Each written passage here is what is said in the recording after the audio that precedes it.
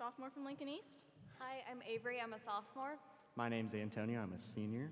And I'm Simon. I'm a senior, and we're from Lincoln East. What day is it? It's Challenge Day! Happy birthday,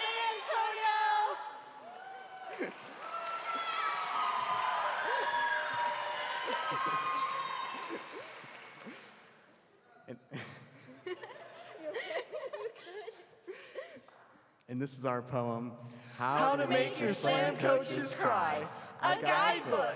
Step 1. Decide to rewrite your group piece again. Apparently, humorous group pieces that don't actually mean anything won't do well at finals. Plot twist! Wait, are we actually writing a serious piece this time? Who thought that it was a good idea to assign numerical value to teenagers sharing their stories on stage? Step 2. Let your coaches know you actually have remembered everything they told you this semester. That you understand The point is not the point. Set aside the competition. Know that you found a community that will support you, even if you're not the winner.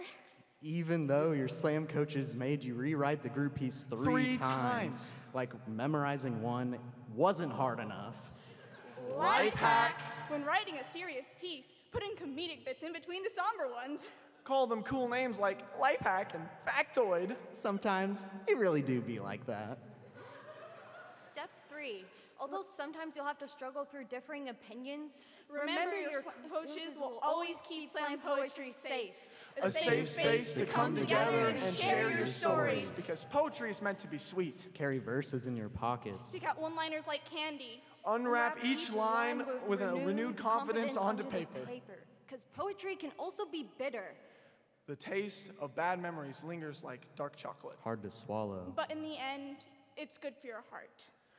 Pro tip, use the adrenaline you gain when you hear other poems. The poems you wish you wrote.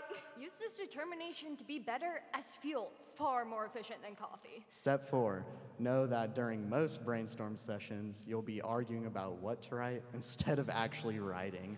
Because it is a fact that procrastination can actually help the creative writing process. And yes, we did read that on Wikipedia. Factoid. Wikipedia is a legitimate source used for poetry, but it will not be accepted in most English classes.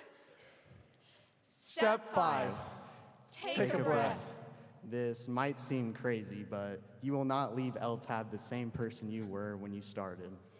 For example, before LTAB, I had never been asked what pronouns I use.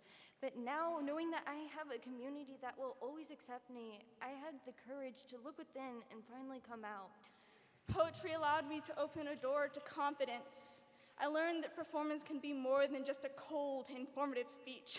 The repetitive Mondays and Thursdays changed me from the quiet, shy kid to the loud, annoying kid who just be trillin'. I now know that what I have to say really matters, and that words are also a double-edged sword.